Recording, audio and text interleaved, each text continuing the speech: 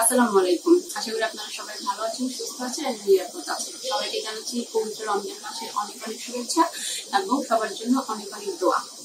বন্ধুরা, welcome back to our channel mister Mrs Hasan. আমি Mrs.with Hasan আছি আপনাদের সঙ্গে। আর আজকে আপনাদের সামনে হাজির হয়ে গেলাম নতুন একটি ভিডিও নিয়ে। আজকের ভিডিওতে আপনাদের জন্য থাকছে বেডরুম ডেকোরেশন আইডিয়াস। আজকের ভিডিওতে আসলে আমি মূলত যে বিষয়টা আপনাদের সঙ্গে শেয়ার করতে যাচ্ছি, এটা হচ্ছে মূলত মূল টপিক হচ্ছে ওয়াল গ্যালারি অর্গানাইজেশন। আমার কাছে বাসা বা বাড়ি মানে হলো শান্তির মেঘ, যেখানে নাকি আমি আমার মতো করে আমার স্বপ্নগুলোকে ইচ্ছে ডানায় তুলে ধরতে পারবো। মানে এখানে আমার স্বপ্ন এবং ইচ্ছা দুটো মিলিয়ে আমি যাতে আমার মনের মতো করে আমার বাসাটাকে সাজাতে পারি, সেটাই আসলে আমি সবসময় চেষ্টা করি এবং আপনাদের সঙ্গে আমি সেগুলো শেয়ার করে থাকি। বন্ধুরা, আমি জানি না আপনাদের কাছে আসলে বাসা বা বাড়ির সংজ্ঞা কি, বাট আমার কাছে দারুণ বাসা হলো একটা শান্তির মেঘ, যেখানে নিজের ইচ্ছেগুলোকে স্বপ্নগুলোকে মনের মতো করে তুলে ধরা যায় হোম অর্গানাইজেশনের মাধ্যমে। আর আমি সবসময় চেষ্টা করি আসলে আমার মতো করে আমার স্বপ্নগুলোকে এবং আমার ইচ্ছেগুলোকে রঙের তুলিতে এবং হ্যান্ডিক্রাফটস এর মাধ্যমে তুলে ধরতে। আর আমার কাছে বাসার প্রত্যেকটা রুম, প্রত্যেকটা কর্নার খুবই গুরুত্বপূর্ণ। আমি এগুলোকে বাদ দিয়ে হোম ডেকোরেশন চিন্তাই করতে পারি না। আমার কাছে বাসার একটা অন্যতম স্পেস হলো ওয়াল। আর আমি সবসময় পছন্দ করি, ভালোবাসি ওয়াল গ্যালারি করতে, যেখানে কিনা আমি আসলে আমার স্বপ্ন, আমার ইচ্ছা এবং আমার শখকে আমি রঙের তুলিতে এবং হ্যান্ডিক্রাফটস এর মাধ্যমে সবসময় তুলে ধরতে পারি। আমি আসলে সবসময় চেষ্টা করি আমার বাসা এবং বাসার প্রত্যেকটা কর্নার নিজের মতো করে অর্গানাইজ করতে। আর যখনই আমি আমার বাসার যে কোনো একটা স্পেস অর্গানাইজ করি না কেন, সেটা কিন্তু আমি আপনাদের সঙ্গে শেয়ার করি, যাতে করে আপনাদেরও একটা আইডিয়া হয়ে যায় যে খুব সিম্পল ভাবে, খুব সহজে কিভাবে একটা নর্মাল বাসাকে সুন্দরভাবে আসলে প্রেজেন্টেশন করা যায়। তো বন্ধুরা, চলুন দেখে আসি আমাদের বেডরুম এবং সেই সঙ্গে বেডরুমের ওয়ালকে আমি কিভাবে একটা গ্যালারি রূপ দিয়েছি সেটা আপনাদের সঙ্গে আজকে শেয়ার করবো। So let's start. সো আমি এখন আমাদের বেডরুমে এন্ট্রি করছি। আর এটা হচ্ছে বেডরুমে ঢোকার ডোর। রুমে আসলাম। সো এখান থেকে আমাদের রুমের পুরো ভিউটা আসলে এইরকম।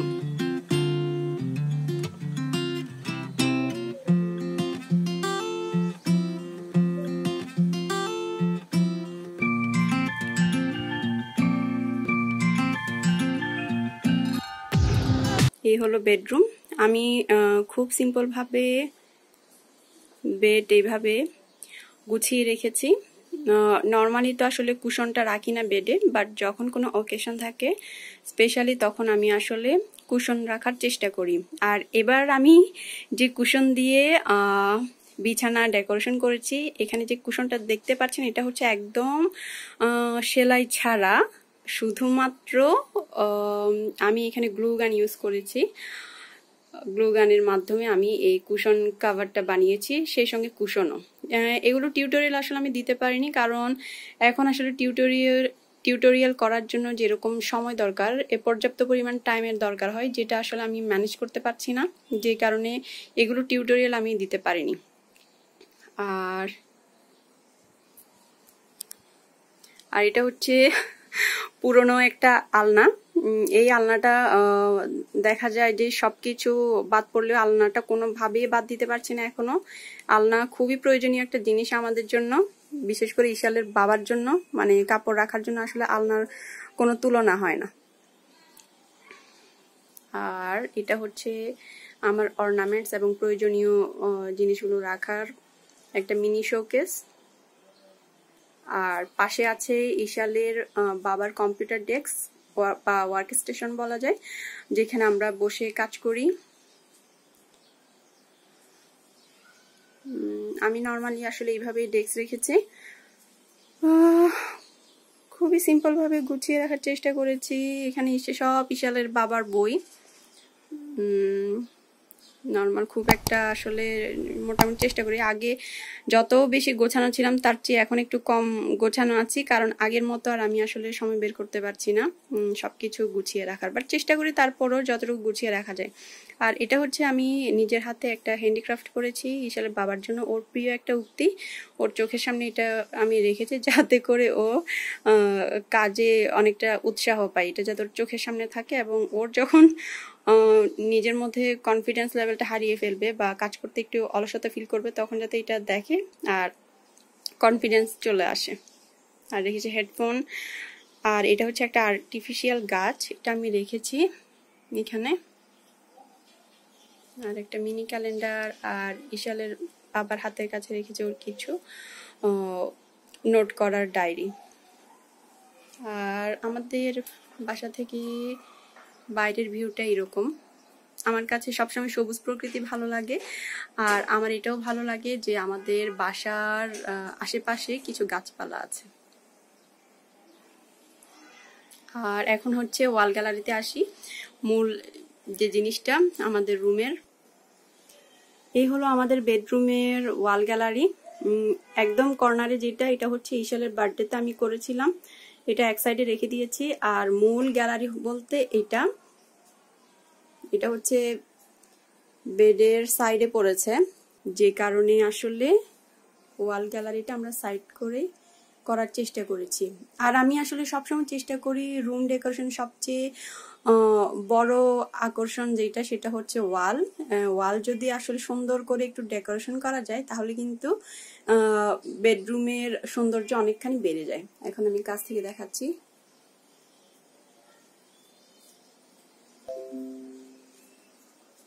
এগুলো প্রত্যেকটাই আমার হাতে করা, এই যে প্রত্যেকটা আসলে আমি হাতে করেছি নিজের হাতে। আমার সবসময় ভালো লাগে হ্যান্ডিক্রাফটস করতে। ইশালকে নিয়ে এখন সময় বের করাটা খুব টাফ, কিন্তু এই রমজান মাসে যেহেতু একটু রাত জাগা হয়, ইশাল যখন ঘুমায় রাত জেগে, তখন আসলে এই কাজগুলো আমি করেছি। আর এগুলো করতে মোটামুটি আমার 1 মাসের মতো সময় লেগে গেছে। নর্মালি একা যখন ছিলাম তখন আসলে হ্যান্ডিক্রাফটস করতে খুব একটা টাইম লাগতো না, দেখা যেত যে যখন কাজে বসতাম তখন টানা কাজ করতে থাকতাম এবং দ্রুত কাজ সেরে ফেলতাম। কিন্তু ইশালকে নিয়ে আসলে টানা কাজ করা যায় না, কারণ ও ঘুম থেকে জেগে যায়, জেগে থাকলে কাজ করতে দেয় না, যখন ঘুমায় তখনই আসলে কাজগুলো করতে হয়। আর এগুলো সবগুলো আসলে রাত জেগে করা, শুধুমাত্র এইটা ছাড়া। এইটা আমি অনেক আগেই হ্যান্ডিক্রাফটস করেছিলাম, এটা জাস্ট এখানে অ্যাড করেছি। আর বাকি যেগুলো আছে সবগুলো আসলে রিসেন্ট করা।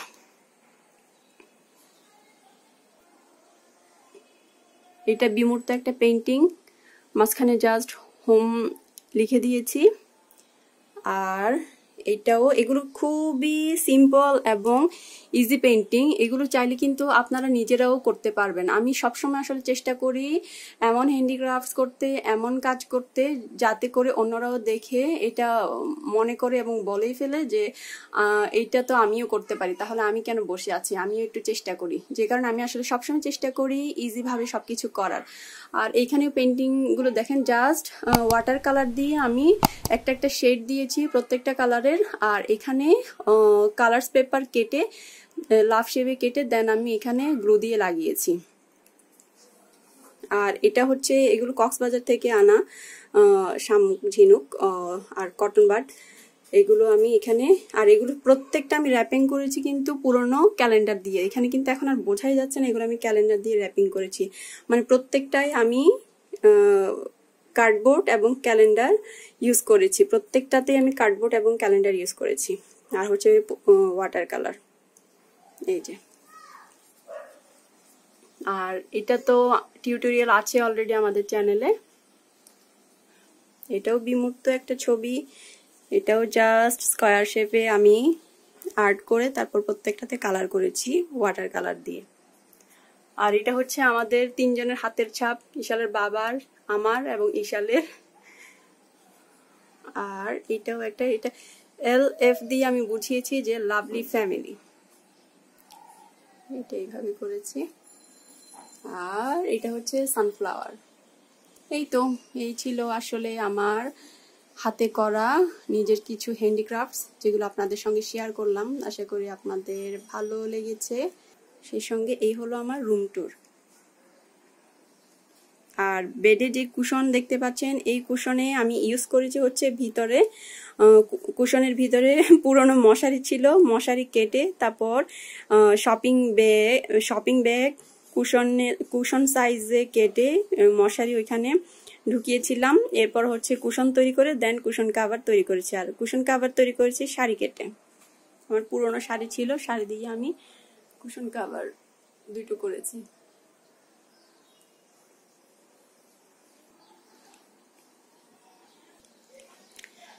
সো বন্ধুরা, আজকের ভিডিওটা এই পর্যন্তই। আশা করি আপনাদের ভালো লেগেছে। যদি সেটা হয়ে থাকে অবশ্যই একটা লাইক দিবেন। আর যারা আজকে আমাদেরকে নতুন দেখছেন তাদেরকে স্বাগত জানাচ্ছি আমাদের চ্যানেলে। নতুন যে কোনো ভিডিও দেখতে চ্যানেলটি সাবস্ক্রাইব করতে ভুলবেন না। আর যারা অলরেডি সাবস্ক্রাইব করেছেন তাদেরকে জানাচ্ছি অনেক অনেক অনেক ধন্যবাদ। সবাই ভালো থাকবেন, সুস্থ থাকবেন। আল্লাহ হাফেজ।